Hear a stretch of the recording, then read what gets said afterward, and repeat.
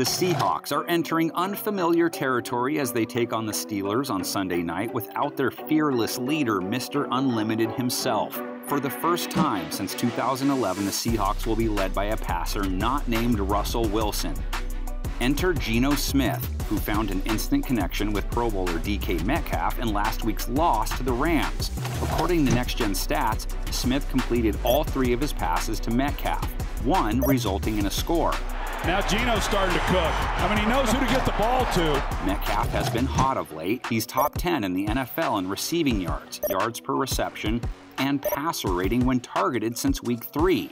He also leads the team in YAC, aka yards after the catch, and is one of the best at producing yards above expectation with the ball in his hands.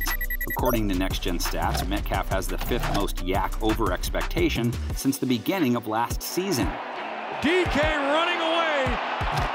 Meanwhile, the Steelers are coming off a game in which they gave up 7 receptions, a season-high 120 receiving yards, and a touchdown to another big-bodied wideout in Denver's Courtland Sutton. And he's got it! Sutton!